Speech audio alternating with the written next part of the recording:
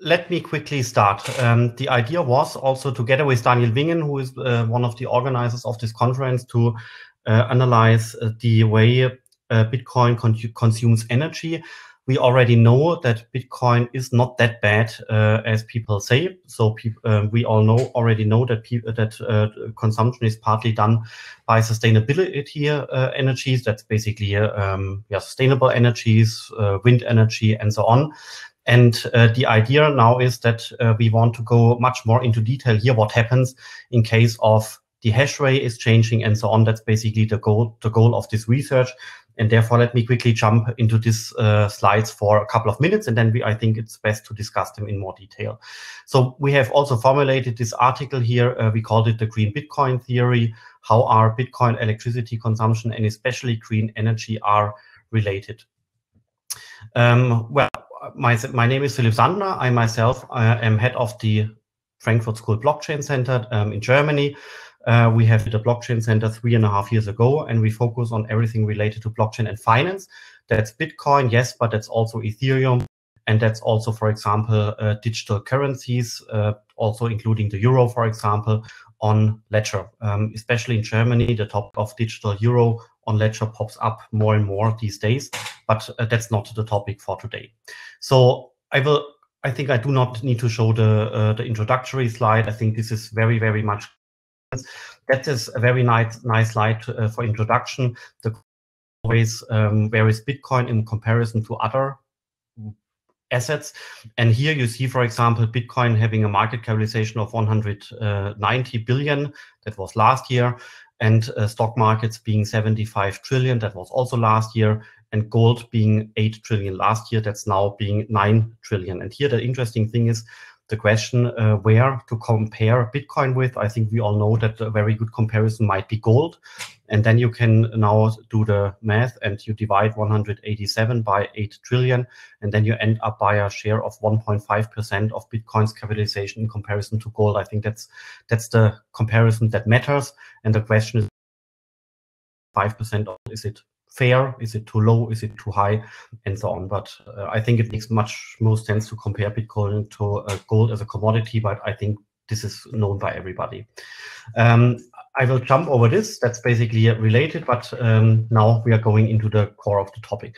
So I think everybody in the room knows the basics of mining.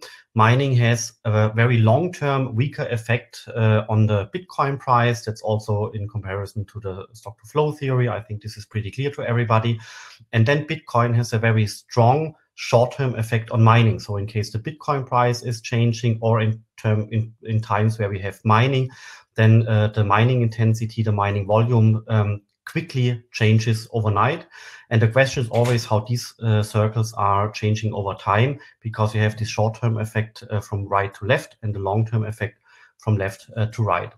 So this is now the introduction to our theory, which we are outlining. And here you see that, of course, the architecture of the Bitcoin network is basically embodied in the Bitcoin code. This then allows Bitcoin mining companies to operate. The mining hardware consumes electricity. I think this is trivial.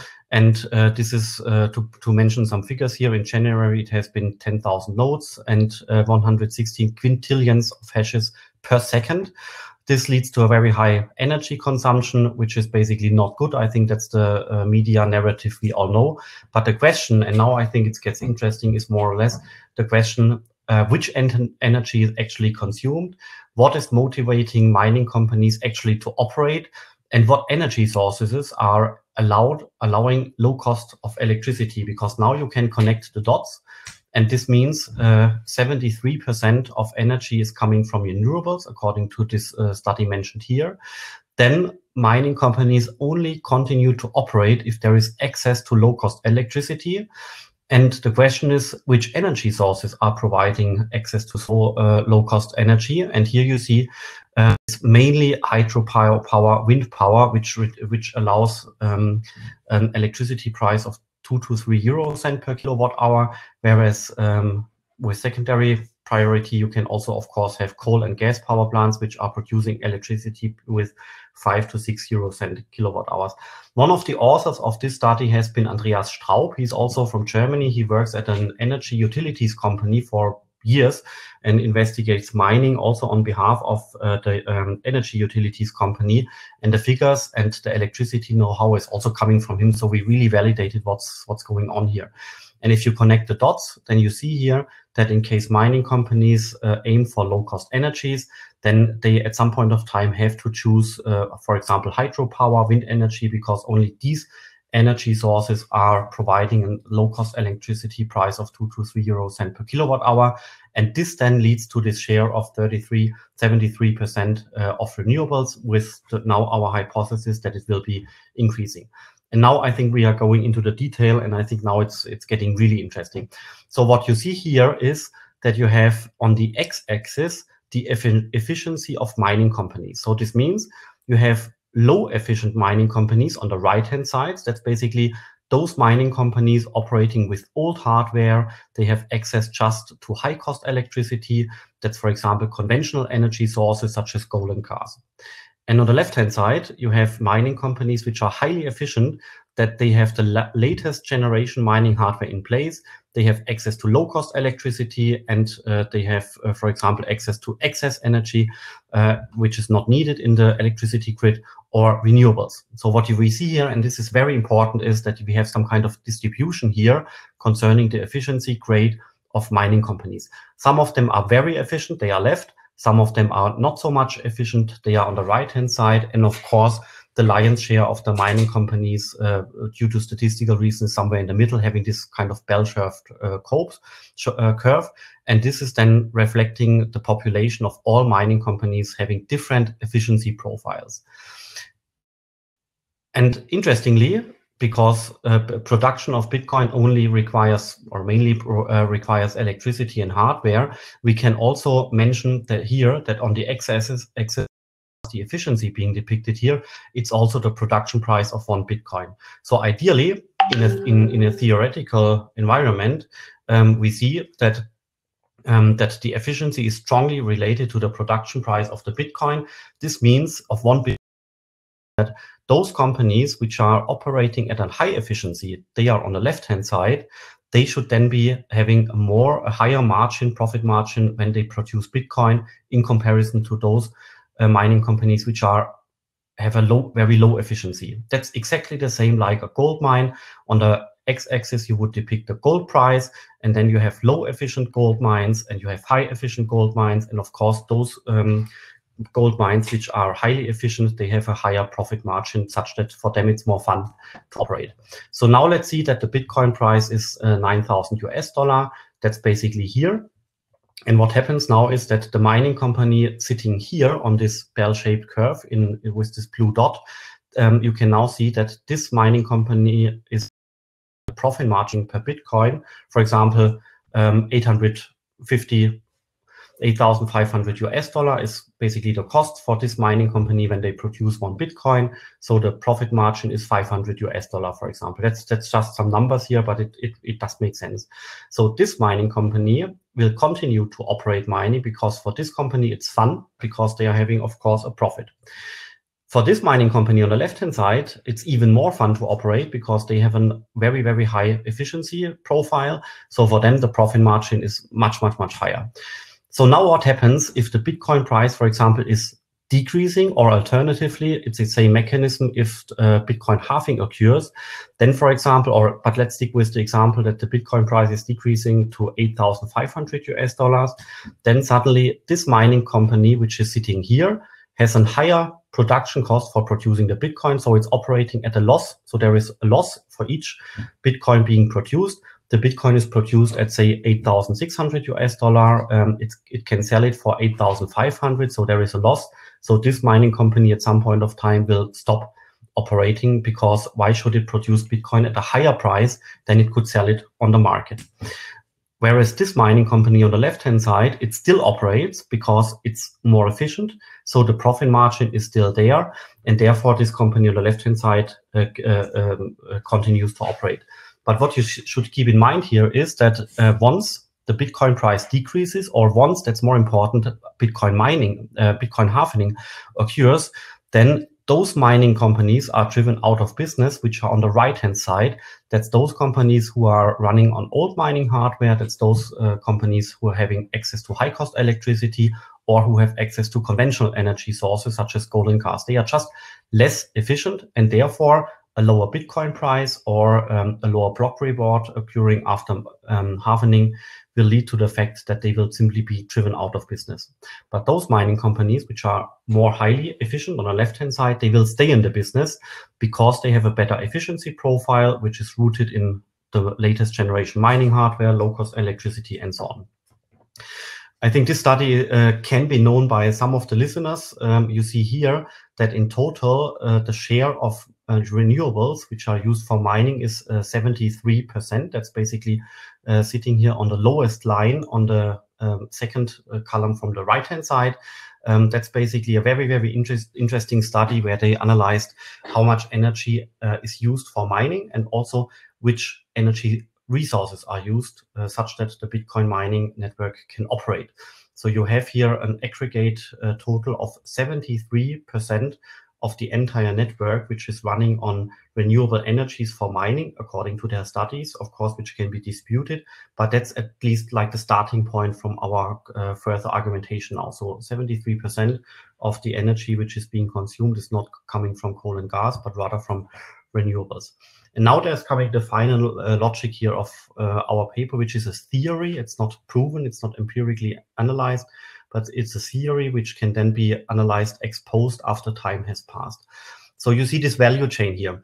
You have engineering companies on the left-hand side. They are producing equipment such that electricity can actually be serviced to those who want to consume electricity. Then you see the energy suppliers. That's basically the utilities companies. They are operating power plants, and they are servicing the kilowatt hour, the electricity, for example, to Bitcoin mining companies, here more on the right-hand side. And the Bitcoin mining companies, of course, they are jointly operating the Bitcoin network. But that's basically the value chain which can be observed here. And now that's basically the core of our theory. You have now the Bitcoin network where the hash power is increasing. So the hash power is increasing because new entrants are coming into the mining business, because mining hardware is being improved, or because halving is being taken place. That's basically not increasing the hash power, but it's basically reducing the block reward, and has the same effect. We could just change the words here. So the required efficiency to continue mining needs to be improved here. So in case the hash power is increased because we have new entrants, or because the mining hardware is improved, then the profitability of the Bitcoin mining companies goes down. So you have competitive pressure on mining companies because the hash power is increasing. This leads to the fact that you have two strategies here on behalf of the Bitcoin mining company. The mining company can either choose to invest. This means they are purchasing new hardware. They are purchasing cheaper electricity because they are then doing investment in better energy resources, which are having a better efficiency profile. Or alternatively, that's on the lower half here, they will decide to stop operations. This is, of course, also a valid business strategy. So once again, you have hash power increasing. You have then second, profitability decreasing because of competitive pressure. Then you have the investment increasing by the companies because a company operating in mining seeks to get access to lower cost energy, or it invests into a better hardware to leverage the energy in a more efficient way. That's the upper argument, or the lower argument is that a company, in case it does not want to invest, simply stops operating and goes out of the Bitcoin network. But this higher investment then leads energy suppliers to increase their R&D spendings because an energy supplier would then have an incentive to produce lower cost energy. They are increasing the access to low cost energy. They are starting to utilizing renewables. They are starting to utilizing depreciated power plants. They are starting to improving their equipment, because then you invest in R&D to increase the efficiency of energy production. That's happening at the stage of the energy suppliers. And then you see this now just with one small error in comparison to 3 on the right-hand side. You also see, or you also should observe a smaller effect on behalf of the engineering companies, which also should invest a little bit more in R&D, because they now have an incentive to improve cooling, generators, turbines, and energy producing facilities and other equipment. So because the Bitcoin network increases the hash power downstream, you have upstream and higher R&D activity on the level of energy suppliers and engineering companies.